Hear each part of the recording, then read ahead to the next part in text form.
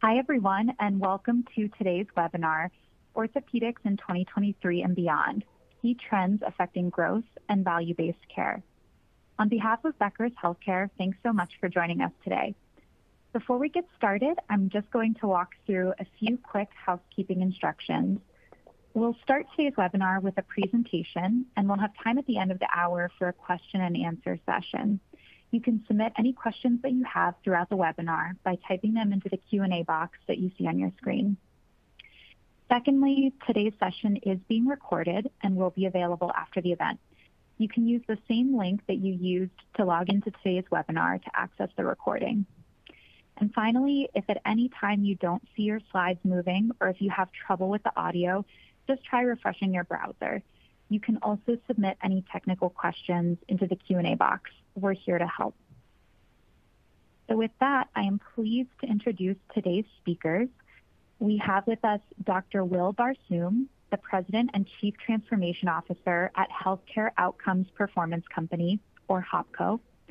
We also have Rena Verdes, the President of Value-Based Care Solutions at HOPCO, and Donnie Romine, the CEO of Southeast Orthopedic Specialists. Dr. Barsoom, Rena, and Donnie, thank you so much again for being here today. And it's my pleasure to go ahead and pass the floor over to Dr. Barsoom to get us kicked off. Thank you so much. Thank you very much for the opportunity to present to everybody and to join you today with Becker's. So as we all know, musculoskeletal care is a hot topic in healthcare today, and certainly value-based care in the musculoskeletal space, I think, has become more and more popular over the last several years.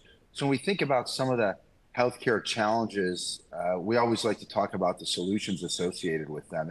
And at HOPCO, we think about the continuum of care as almost being pieces of a jigsaw puzzle. So whether it's practices, whether it's facilities, whether it's hospitals, payers, all of these can actually work very symbiotically together to solve some of these challenges that we see at the left side of these slides. So if the spend is too high, we want to drive to value. If we have a quality challenge, again, we want to improve quality and drive to value. We want to look at decreasing costs. We want to think about aligning all of the stakeholders in a healthier way around population health, and then thinking about appropriate partnerships to invest wisely in the next level of healthcare transparency and healthcare evolution. I think it's important for folks to recognize that what had been almost considered a little bit of a luxury, thinking about healthcare from a population perspective, is becoming now more and more of a necessity. So we've gone from a historical fee-for-service system, which, as you know, has led us here in the United States to be spending over $4 trillion a year on healthcare, now right around 20% of our gross domestic product, while countries around us have actually been much more successful in managing their healthcare spend. We think about shifting from fee-for-service and really starting to think about the drivers of change that will lead us to have a more aligned, incentive-based, value-based care model around population health. So again, today our fee-for-service model has led to high costs, I would say okay quality. If we look at the US across the board, comparing it to other countries like in Scandinavia, France, Italy, and certainly England and Canada, we perform okay. Certainly we're not leaders when it comes to things like infant mortality, lifespan, but we do okay. But we spend a lot of money to be okay.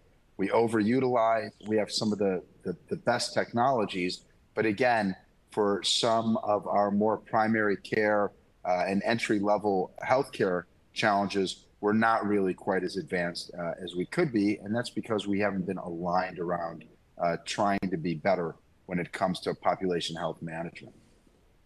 When we talk about value-based care, I think it's important to recognize that this catch-all phrase really represents a lot of different things. And we think about it in many ways as a glide path. Most folks on the line are certainly, I'm sure, comfortable with talking about or understanding the whole idea of retrospective procedural bundles. And a lot of folks probably also understand population health, right? The Kaiser model or the Geisinger model. But there's a lot of steps in between. So, there are clearly some challenges with procedural bundles. Many clinicians see these as a race to the bottom. But more importantly, I think when we really are trying to think globally, it's important to recognize that a procedural bundle still necessitates a procedure to occur for any savings and distributions to be realized. So we're actually much bigger fans of moving further down this glide path as close to population health as we possibly can be. So just to give you an idea of what we're talking about, when it comes to chronic condition bundles, we might be looking at something like osteoarthritis or low back pain.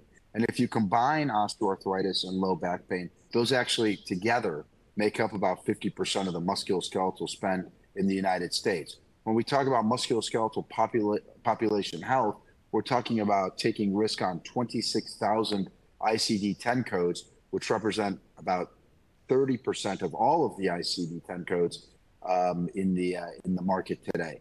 So it really is an evolution for many folks from a mindset perspective, but the further to the right you can get in the value-based care mindset, the greater the opportunity for savings, the greater the opportunity to really improve quality. And I think it's important to recognize that this is not necessarily a skill set that exists for most healthcare systems today. It certainly exists at a place like Geisinger. I think it exists at a place like Kaiser.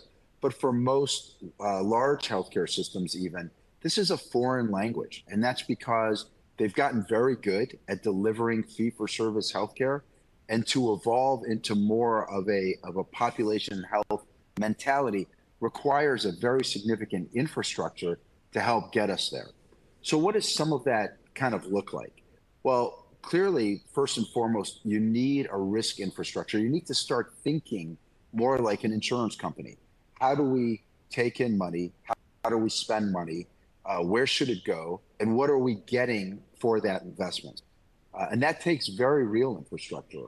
For example, we utilize our own proprietary claims analytics engine that looks at utilization of various procedures and advanced imaging and specialists, and it bumps it up against national and regional best-in-class goals to give us an idea of how much of an opportunity there actually is to save money.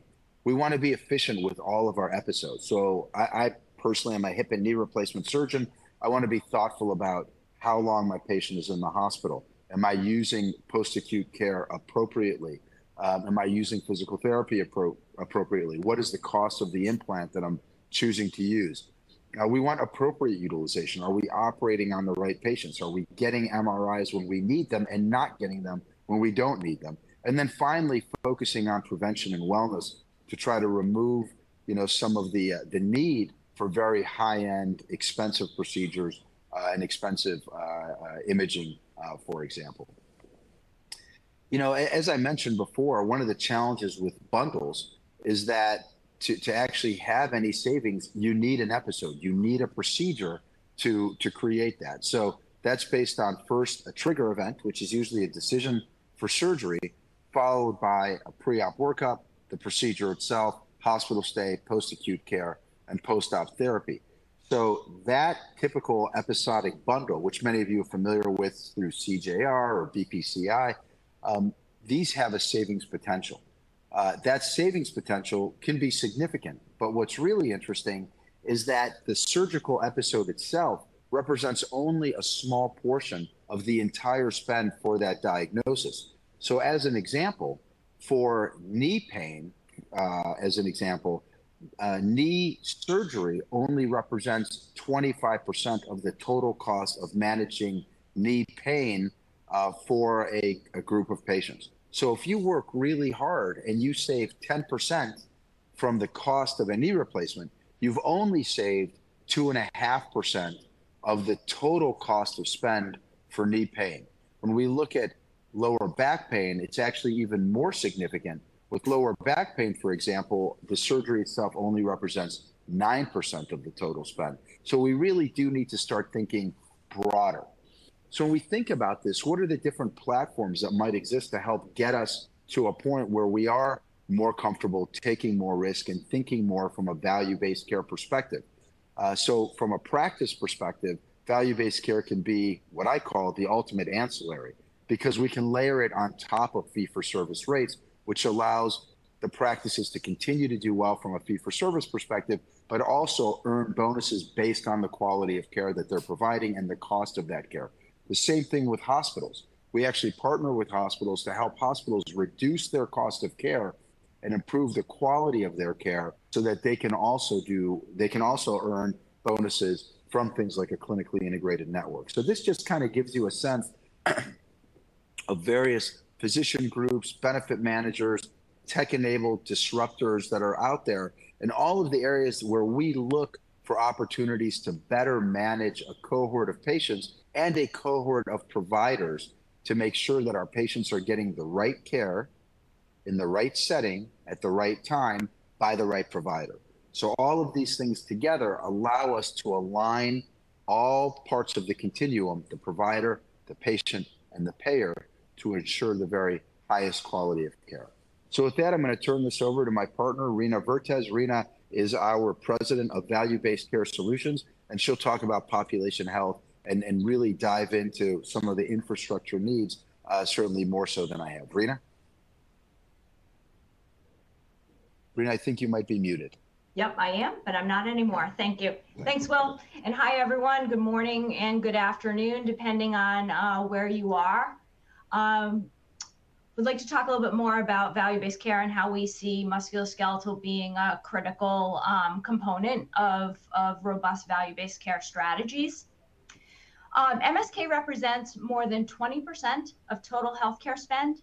It is consistently in the top 3 categories of spend when payers or employers look at how their healthcare dollar is being spent. And more than 1 out of every 2 patients members within a population is receiving care for a musculoskeletal diagnosis in any given year. So with that as background, driving value in musculoskeletal care is critical. We believe that the delivery of evidence-based care and being paid for value rather than volume and intensity is the only way to show demonstrable reductions in cost and improvements in quality. We bring these beliefs to our managed practices and to our customers, and that allows us to support growth and market share expansion for ourselves and for our partners. With these inevitable changes, all stakeholders within the healthcare value chain can and should benefit. This includes the patients, the providers, payers, and purchasers of healthcare. The ones who lose are those who fail to recognize or are in denial that the train has already left the station. I want to share some examples of how we have used value-based care programs focused on musculoskeletal care to drive value and growth.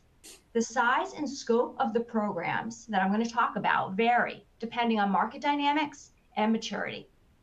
We push for value-based care components in all of our payer contracts with our managed practices, and we also work with payers and other risk-bearing entities to bring broad spectrum value-based care programs to all MSK providers in markets.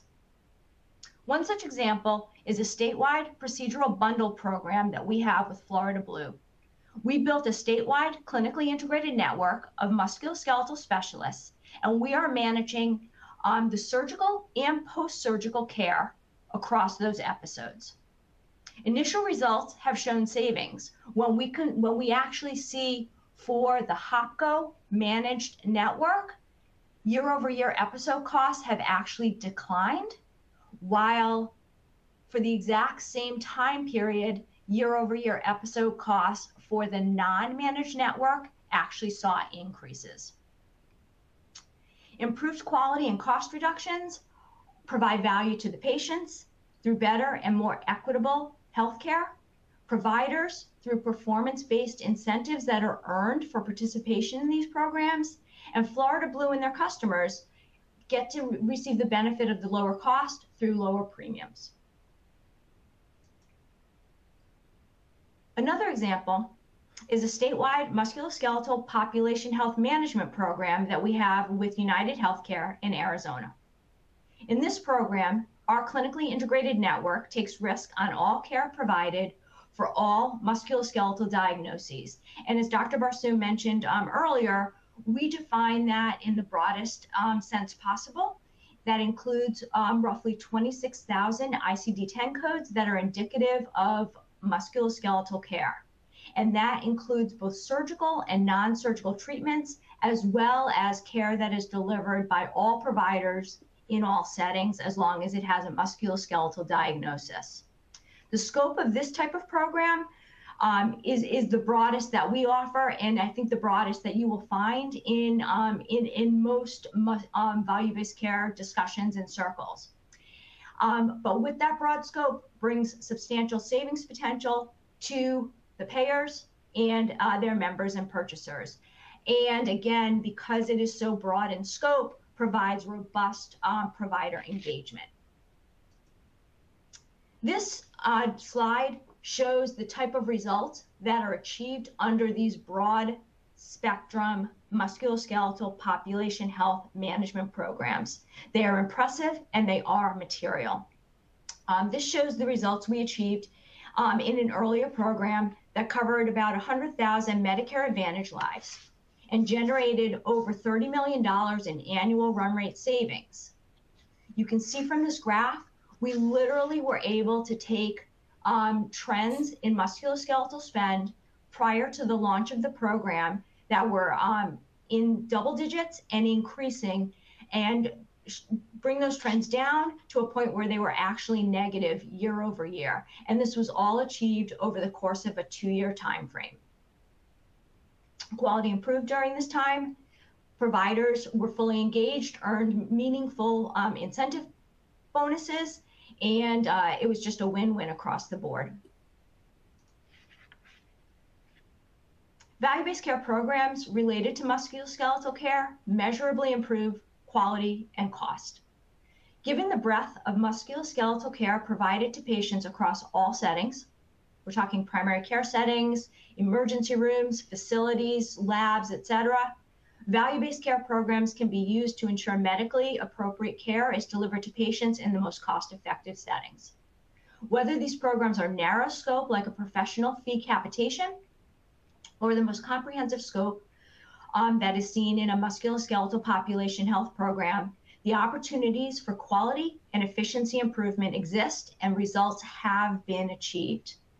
We have had success moving high-value care networks to consistent use of evidence-based care pathways, which results in predictable and material savings across all musculoskeletal value-based care programs. And you can see some examples here of professional fee, population health, as well as procedural bundle programs.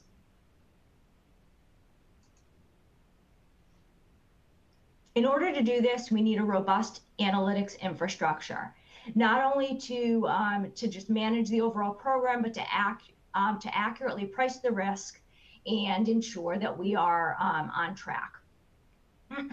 We use claims data as well as data sources like EMR and other data that we can obtain from our practices and from our risk clients to establish targets, identify specific and actionable quality improvement and cost reduction opportunities, monitor progress, identify outliers, engage actively with the network, and generate results. This data-driven approach allows us to manage a process of continuous improvement over time. Our infrastructure is supported by a team of actuaries, data scientists, clinical informatics experts, as well as clinicians who are able to all work together to combine these various sources of data, looking at things through a financial and clinical lens to identify opportunities and drive performance improvement.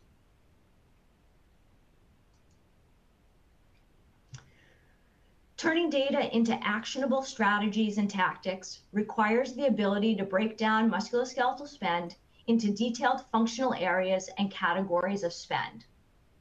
This allows us to then drill down by provider and facility to identify variation and develop specific approaches for each area. Our model is data-driven, supplemented by clinical and financial experts who work directly with the provider network to understand root cause issues and implement targeted solutions to alleviate those root causes. We don't stop at identifying what the problem is. We start asking the questions once we've seen that there's a problem. We ask why, we ask how it can be corrected. We then, boots on the ground, work with the network to actually remove any barriers to ensure that the root cause issues are addressed and barriers removed.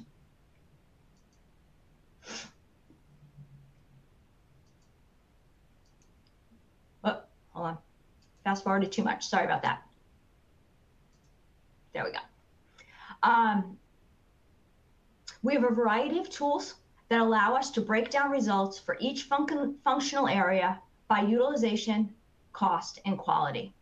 Our robust data warehouse is used to develop clinical and financial benchmarks, which when we compare to the claims drill down that we've created in our analytics platforms, allow us to see where efficiency and quality improvement opportunities exist and what the value of improving those outcomes is.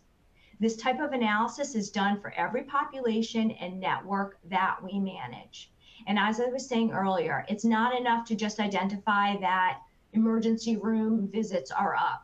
We're looking at where that's happening. Is it isolated to certain parts of the network? Why is it happening?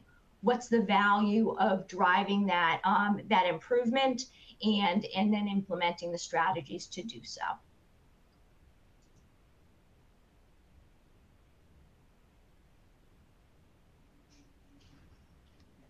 Active management combined with data and real-time feedback allows us to create sustainable behavior change.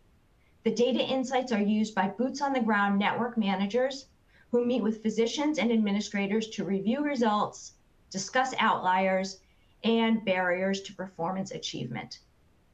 Our clinical experts work with the network to implement standardized care pathways and order sets. We provide education through webinars and quality committees, as well as peer-to-peer coaching with nationally recognized musculoskeletal experts like Dr. Barsoom. Physician scorecards provide feedback on performance relative to specific quality and efficiency measures that are all tied to incentives.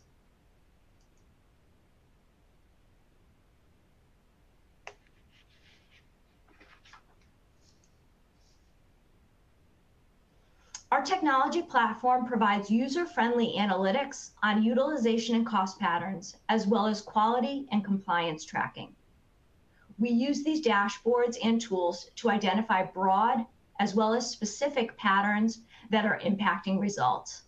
We review these patterns of variation in care to set targets for our network and to focus our network management and clinical outreach on the right providers to ensure that we are getting the right outcomes. We have remote care management capabilities that allow us to actively monitor patients throughout their surgical episode of care journey, ensuring that both surgical and post-surgical care and sites of service are optimized.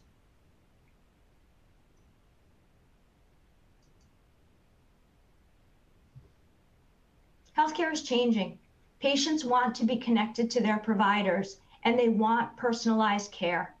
To take care of our patients and our value-based care lives better, we have a digital ecosystem that powers care delivery and our value-based programs. Our digital platform allows for robust patient and provider engagement and monitoring. Working with care providers, we deploy digital tools that provide patient engagement and coaching and promote decision-making and decision support.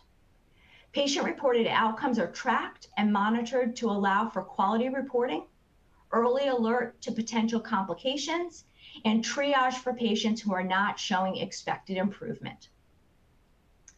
Patient adherence to treatment plans is enhanced through virtual and home-based physical therapy options, and patient adoption is high due to the personalized nature of the application and care team connectivity.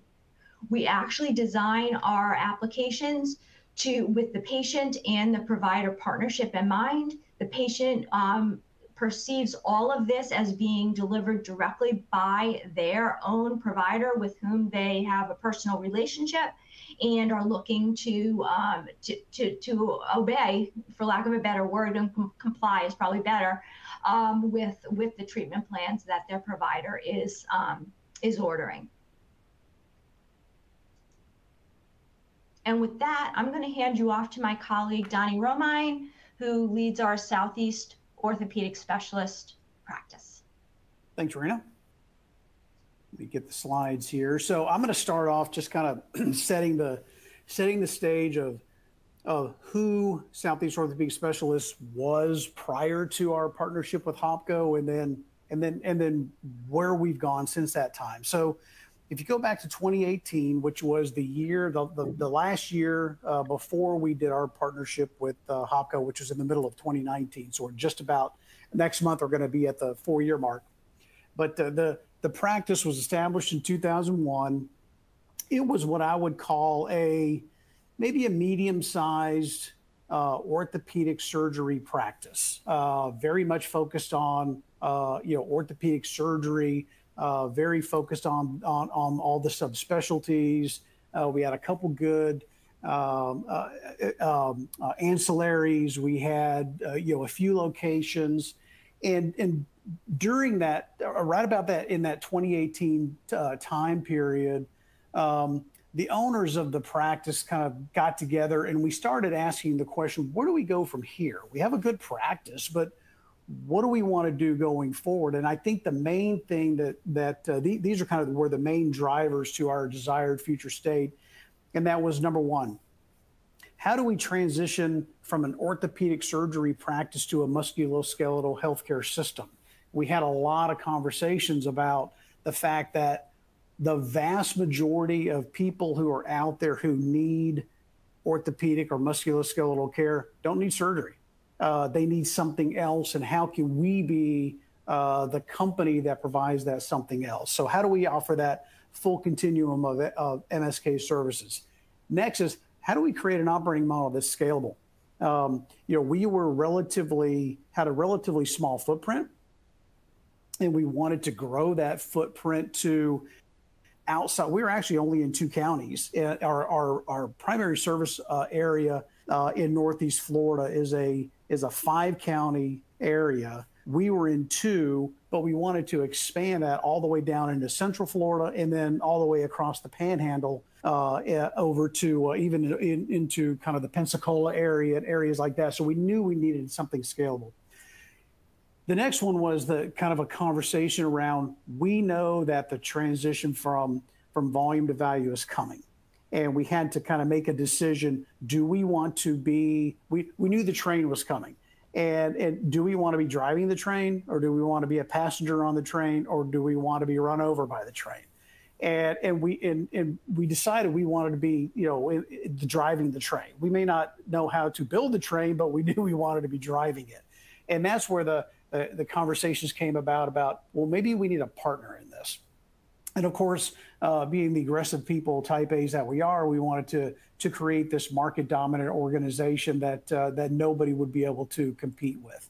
So moving forward, and this is kind of, and I put this on here, I'm not going to read all the way through it. There's a lot of words on here, but I wanted to just kind of give that impression from 2019 till now, over the last 4 years. This is just a listing of the things that we have done with our HOPCO partnership, and it's a lot. And you'll see at the end of my presentation a lot of the results that we've achieved through that. But there are a couple things on here that I do want to kind of stress and point out. That's going to be kind of maybe the theme to what I'm going to talk about. One is, if you look on that top left where it says added specialties, we added things like chiropractic. We did not have pain management at the time. We added pain management. We added a lot of non-operative orthopedics. So this was us moving into the non-operative side of the business and going away from just a pure surgical practice. That actually connects with, if you look on the right-hand side on the top, where we talk about walk-in clinics. So we have put together what we call a hub and spoke model. I know that's nothing unique to us, but we've really focused on getting our access points out into the communities, out where people live. And I'll talk a little bit more about that later. Our partnerships, bottom left-hand corner. And you see on there the hospital service line management piece. Our partnership with the hospital system here in Jacksonville is critical. It's critical for us, and it's critical for them, and it's critical for HOPCO. Well, we have formed a really, really strong partnership. And then the last one, and this actually connects all of it together, is the enhanced market presence. That's something HOPCO brought to the table for us. And we have really created a strong presence, whether it's our presence through our website, presence through social media, our digital marketing strategy. We have a lot of things that go into all that. So I'm going to hit on those kind of as we go forward. So this one, I'm going to start with our partnership with Ascension Florida and Gulf Coast. So that's a system of hospitals. There are 8 hospitals now that go from Jacksonville across to Pensacola. I'm going to focus on the east side of that market, the Jacksonville market, which is St. Vincent's Healthcare. One of the things that we did with Ascension is we formed or put together this orthopedic specialty hospital. It's not a standalone facility. It's a facility. It's a hospital within a hospital. But it is branded Performance Orthopedic and Spine Specialty Hospital. So when people come in, one of the Ascension hospitals, they come into our entrance. And that, what you can see on the slide there, is actually the entrance to our facility. And the key to that is, it is what's driving this partnership with Ascension. So a very important, in fact, I was just looking at some IntelliMed data that I just got. So I want to kind of give you, I'll just kind of give you some of the results that we've achieved in here. But I'll set the stage as well. Jacksonville is a pretty competitive market. We have 15 hospitals in our primary service area. And that's anywhere from 4 Ascension hospitals, 5 Baptist Health hospitals, a couple HCA hospitals, 2 University of Florida Health hospitals. There's a locally owned hospital in St. Augustine just south of us, and then we also have Mayo. So we have some pretty competitive areas out there. And in the last IntelliMed, with the last IntelliMed data that we just got, we have moved 5 market share points to Ascension over the last 4 quarters. And it may not sound like a lot, but as competitive as that market is, we've gone from Ascension having a 28% share of the market to a 33% share of the market. And that's equivalent of somewhere between 1,800 and 2,000 surgical cases a year. So it is really significant. And how we've done that is there's just a lot of things that we've done. One is the Performance Orthopedic and Spine Specialty Hospital. Through our joint venture with HOPCO and with Ascension, we really focus on things, not just the volume, but the quality. And so our surgeons and the HOPCO team, HOPCO actually has a team here in the market that focuses on this service line. And we come together on a regular basis and we manage this service line for Ascension. And so that's what's driving that shift in the market. But again, it's not just the volume, it's also we focus on quality. And we focus on things like, first case out on time starts. We look at things like our HCAP scores around communication with the physician. We have a trauma program that we've developed with Ascension, where one of the metrics we track is what percentage of the patients who come into the ER with a hip fracture are in the OR within 24 hours. What's our 30-day readmission rate? Just all kinds of things like that. And we have driven the quality metrics beyond what anybody else in the market has been able to do. So that connection has been very important to us. On the Southeast Orthopedic side, that partnership is important because we are connected to Ascension, and we're able to use that partnership to grow. And whether it's referrals from Ascension primary care physicians, or recruitment agreements that Ascension provides us that allows us to go out and add providers to our team. Something that and I think I've got. This is kind of what that has resulted in. And remember, if you can remember from the slide that I showed earlier, we were 60 providers at that time, and in just over those last 4 years, and this is again through a lot of combination of HOPCO work, SOS work, Ascension work, we're now a group of 120 providers. So just in those 4 years, we have doubled the size of our practice. We've added 60 providers, we've added 10 surgeons, we've added 6 non-operative physicians, we've added 15 APPs, we've added 29 therapists, we've added 5 clinic locations, and we've added 2 surgery centers. And that growth hasn't even stopped yet. We still have line of sight for more significant growth on top of that. This is our market coverage. This was SOS in 2018. 5 clinics, had a relatively decent coverage around the Jacksonville market, but nothing really significant. So fast forward to now, and you can see that our coverage area is significantly greater. We've implemented, again, this hub and spoke model where we're able to put our smaller, what we call spoke clinics. And our spoke clinics are focused on non-operative. We have a non-operative orthopedist, we have a chiropractor, and we have, some of them have advanced imaging, most do not, but then we also have therapy in each of those locations. And using some of the tools from HOPCO, we were able to sit down and look at where these new clinics needed to be located. So we run heat maps, and we're able to see where is it that we have maybe holes in our market capture.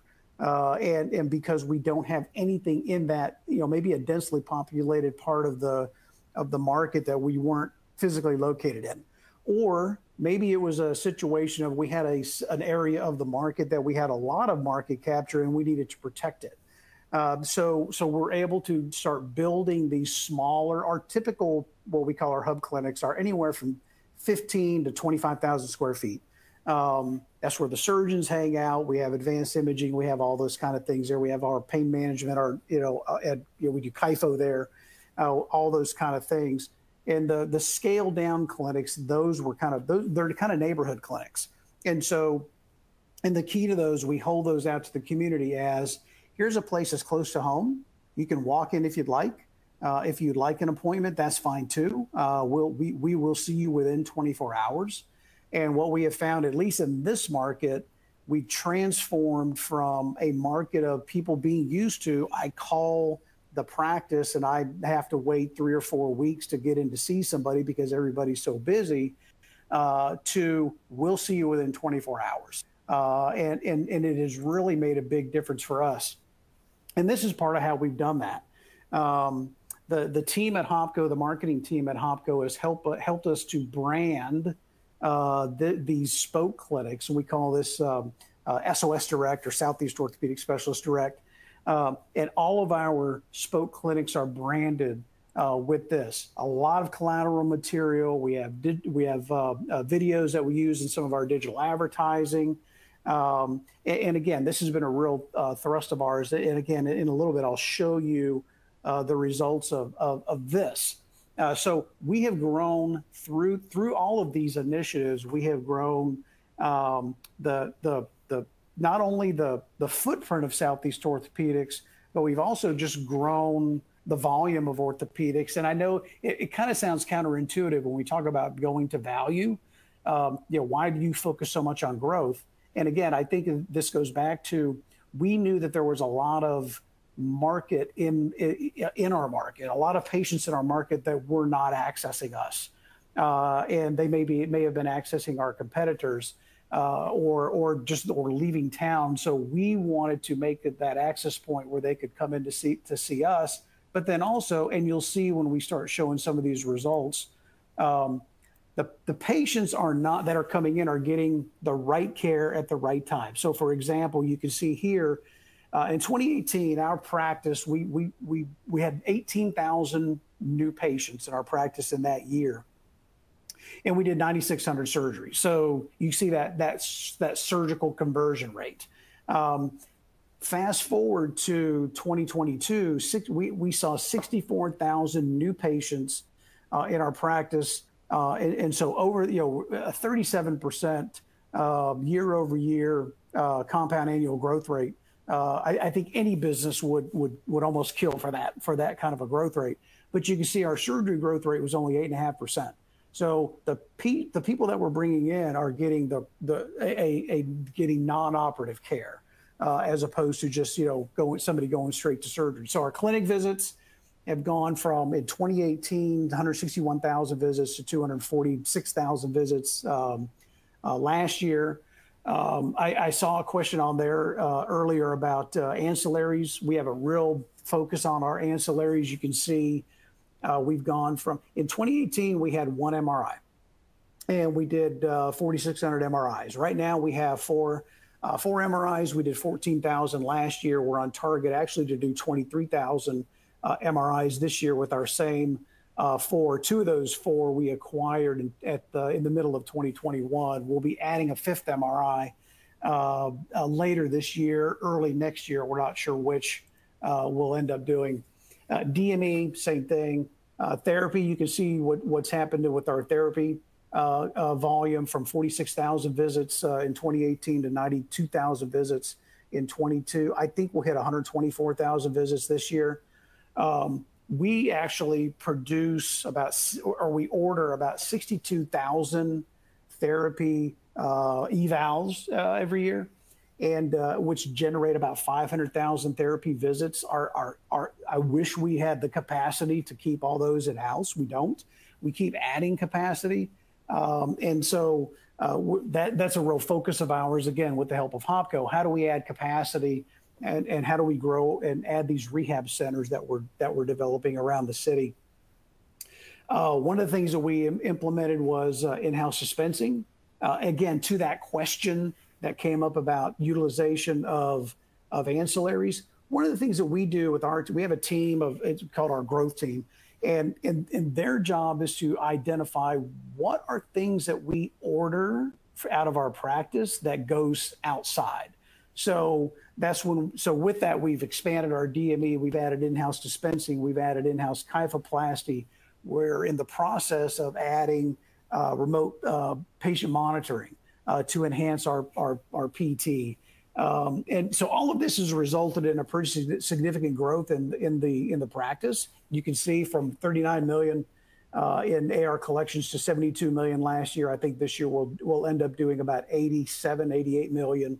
And so again, we talked about glide paths earlier. We're on that glide path to continue to grow. Very healthy organization, and it's a lot of work, but I don't think we would have come anywhere close to these results and these numbers without our Hopco and our Ascension partnerships.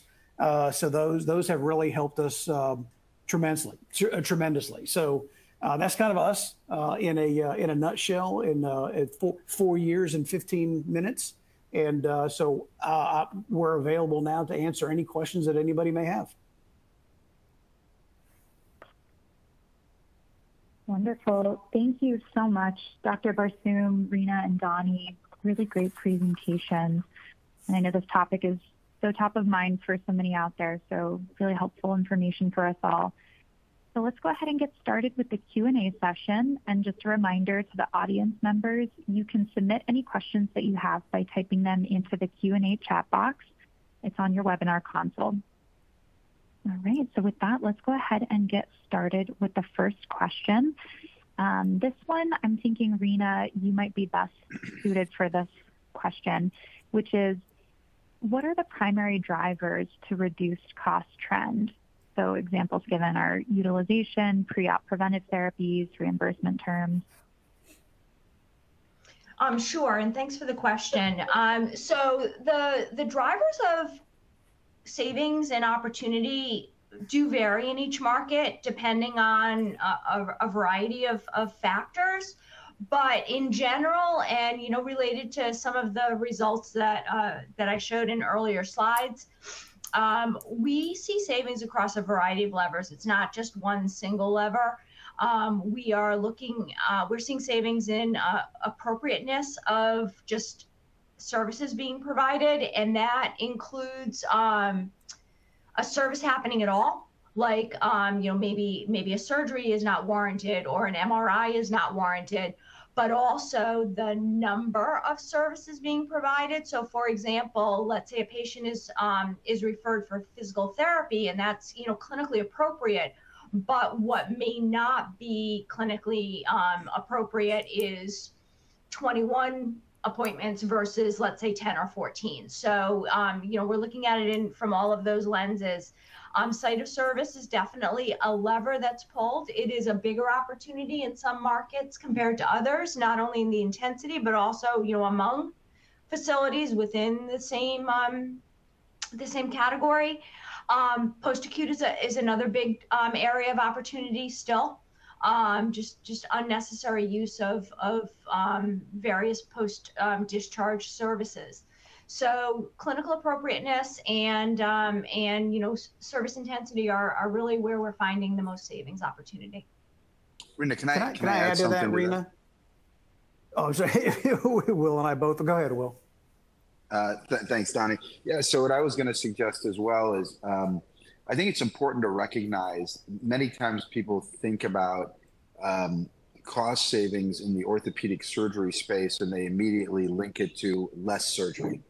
And that's not the case at all. It's actually appropriate surgery at the right time, at the right place. And I'll give you an example. As a knee and hip replacement surgeon, if I see a patient that needs a knee replacement and they have a 30-degree flexion contracture and a fixed varus deformity, I know that there isn't enough physical therapy in the world that's going to keep them from getting a knee replacement. I know that. In our protocols, you actually should operate on that patient right away. You shouldn't send them to therapy. You shouldn't inject their knee because we know it's not going to make any difference. Our programs also reach into the primary care space where we work with our colleagues in primary care that are involved in the regions where we have networks. And we ask them to work with us around things like advanced imaging. So another example would be, we published a paper not too long ago that showed that almost 50% of patients coming for a knee replacement already had an MRI that was ordered by somebody other than the orthopedic surgeon. These patients come in and they say, well, do you want to look at my MRI? And I'll look at it just to make them feel better, but I don't need to look at it because their x-ray tells the story. The MRI was completely unnecessary. So the idea of educating providers more around clinical care pathways is really a great way to A, improve communication between providers, and B, make sure that the patient gets that correct care right on the front side of it. Donnie? Yeah, and what I was going to say is very similar to all that, and maybe kind of from the practice perspective. And I think kind of our mantra on that is it's all about what you do, when you do it, and where you do it. And so we try to look at what are we doing? Is this again? This is not a orthopedic surgery practice anymore. We do a lot of surgeries. We do now 15,000 surgeries, but we see a whole lot of patients who don't ever need surgery. But to that point, and I think, and Will said this, I think great. He really said it really well. We use the HOPCO tools that we have to identify if a patient needs to go to the OR, go to the OR. And I think the payers have a tendency to say, well, you need to go through all this conservative therapy, you need to have this, you need to have this, you need to have so many PT visits and all that. But like Will said, the surgeon knows they're going to surgery anyway because they need surgery. So why don't we just skip all that and go and fix them in the OR? That's actually going to drive down the cost to the payer. And then the last thing is where you do it. And that's, I think 4 years ago, maybe 15 to 20% of our surgical cases were done in an ASC. I think now we're at about 45%. And the only reason it's not at 75%, which is our goal, is because we don't have enough ASC capacity. We have 9 ORs that we own. Over the next 18 months, we're going to be either building or buying or expanding to 19. And with that, we can hit that 75% mark. So all those things combined, and I think Rena said it as well, there's no one thing. It's just a lot of things that drive down that cost. Great. Thank you all for that really well-rounded answer. Okay, so this next question is for Dr. Barsoom. The question is shifting TJR to outpatient contributing to higher quality and lower costs? Yeah, that's a great question. So there's no question that it does. In fact, you know, if you, just the folks on this webinar, if you ask yourself, or if you've ever taken a family member or you yourself have had surgery in a hospital setting versus in a surgery setting, that alone tells you that the patient experience is so much better pretty much across the board in a surgery center. Parking is easier. You don't have to pay to go into a parking garage. You don't have to trek, you know, blocks to get to the right desk to get checked in for your surgery. It's just very, very simple. It's very straightforward. You can arrive a little bit later. You usually leave a little bit earlier. All those things certainly make the patient experience a lot better. Now, that being said, not every patient is appropriate for the outpatient space, but all things being equal, if you had the choice, most folks would choose having it done in an ASC because the experience tends to be better. Now, in terms of cost, there's no question that the cost is lower in an ASC. Not only is the reimbursement lower, but the actual costs are lower. Why? I used to run hospitals before I joined HOPCO. I was CEO of the Cleveland Clinic for the Florida region. And when I did that, our hospitals needed anesthesiologists in-house 24 hours a day. We needed general surgery residents in-house 24 hours a day because we had really sick patients that needed to be managed 24 hours a day. In an ASC setting, you don't need those folks. You don't need an anesthesiologist spending the night in an ASC not generating any revenue, right? So that's a pure cost that isn't necessary in a surgery center that is necessary in a hospital. So there are very direct costs associated with running hospitals that you don't have in ASCs. In addition, even just the cost of construction. In the state of Florida, where Donnie and I both live, we have ACA, which is essentially our Department of Health. It's a wonderful group, and they do a very nice job here within the state. But the requirements for construction codes for a hospital are very different than construction codes for an ASC. So the cost of building the same, essentially the same facility, if it's hospital-based versus if it's an ASC, are dramatically different because of those requirements. So hopefully that helps to answer the question around cost. Yeah, thank you so much, Dr. Barsoom. I think this question would be best suited for you as well. Is there a strategy to build a narrow, high-performing network of post-acute providers that also take risk and gain share? Yeah, I mean, look, I think in the ideal state, yes, without a question. I mean, working with, when you're getting into rehab facilities and subacute nursing facilities and home healthcare organizations, without a doubt, we have partners that we work with, and in essence, their motivation is that we share with them our best practices. They're willing to utilize those best practices, and it works out very well with patients. So they end up getting some patient steerage because they develop a reputation for being the best-in-class provider and potentially a reputation of being, you know, the HOPCO partner in that region. So that's a real benefit, I think, to them, and clearly a benefit to us to have a post-acute care provider partner that we believe is best in class. So there's no question that further alignment and kind of vertical integration around post-acute care plays a very important role here. And, you know, it's somewhat subtle in some of the things that you see that make a post-acute site best in class. I would say it can range from how much therapy patients are getting. What are the protocols that the patients are utilizing? How long are the patients staying at that site versus being discharged, right? That's a big one. Just because your insurance company will pay for 21 days of post-acute care as an inpatient doesn't mean that you need 21 days of post-acute care as an inpatient. So again, working with our partners there to ensure that their beds are best utilized by patients that need those beds is a win-win for them. It's a win-win for our patients and a win-win for society from a cost savings perspective. Great. Thank you so much. And Dr. Barsoom, I promise I will give you a break in just a moment, and I'll kick over some other questions to Rena and Donnie. But I have one more for you as we're winding down. What is the first thing an MSK practice should look for in a PE or MSO partner? Well, I'll give you my answer, and then I'll ask Donnie to weigh in because he was on the end of thinking about things. I'll give you the first 10 reasons in one word: culture. Any partner that you bring into a practice, whether it is a partner that's an orthopedic surgery partner, right? As an orthopedic surgeon, when I looked for partners, I wanted them to be culturally aligned with me and with the other members of my department. As an organization, whether it's a practice or on our side, whether it's a practice management platform, a musculoskeletal management platform, whoever you're partnering with needs to be culturally aligned with you. And we do the same thing, by the way, with hospitals.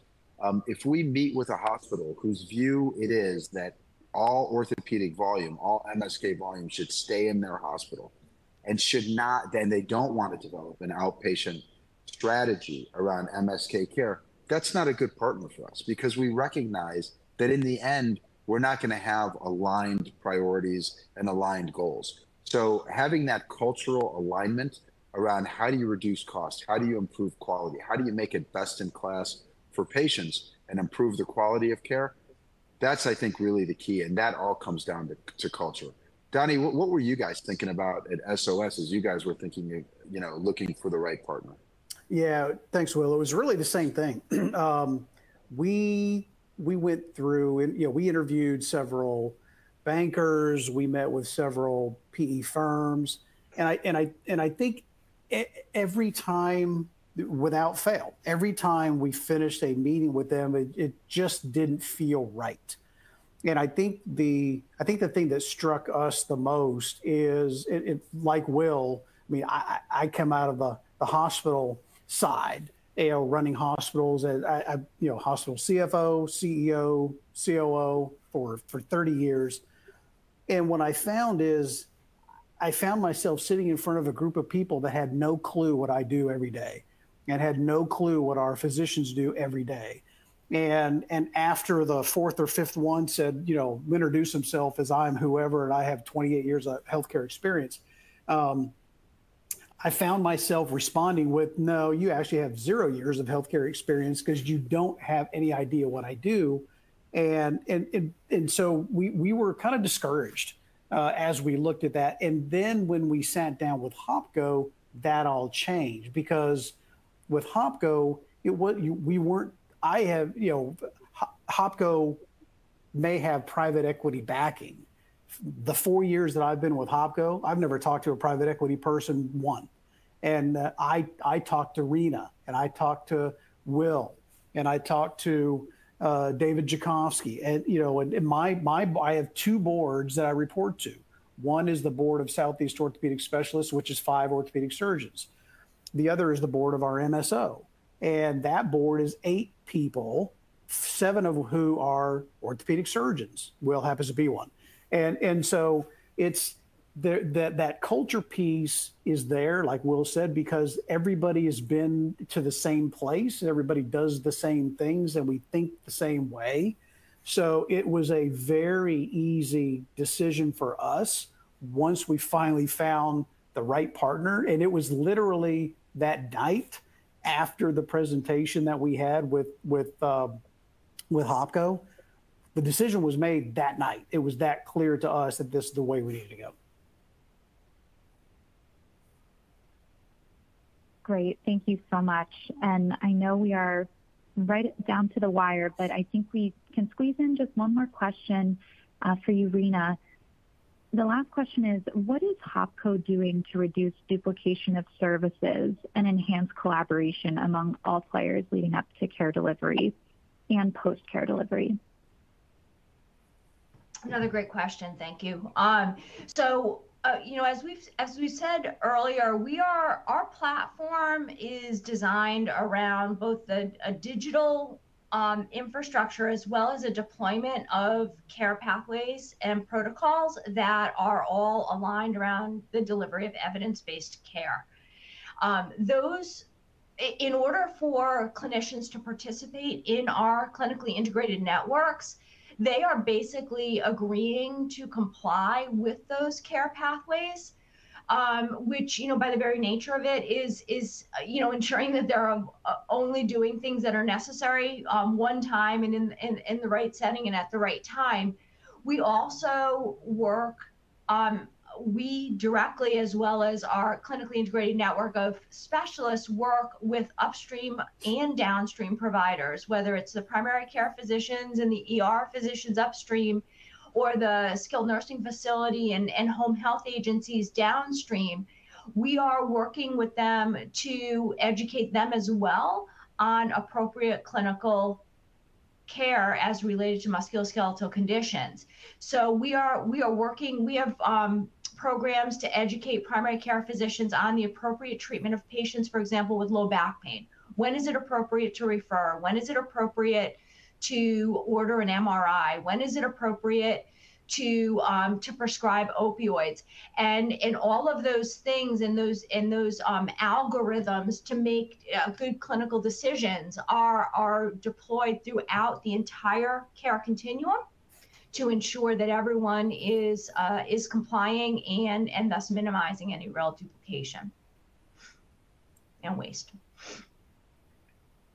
Wonderful. Thanks, Rena. Thanks especially for addressing that question in such a condensed period of time. So thank you, Dr. Barsoom, Rena, and Donnie for your excellent presentations today, and also to our audience for your engagement and the excellent questions. And lastly, we'd like to thank HOPCO for sponsoring today's webinar. To learn more about the content presented today, please be sure to check out the resources section of your webinar console and fill out the post-webinar survey. Thank you all again so much for joining, and we hope that you have a wonderful afternoon. Thank you. Thank you.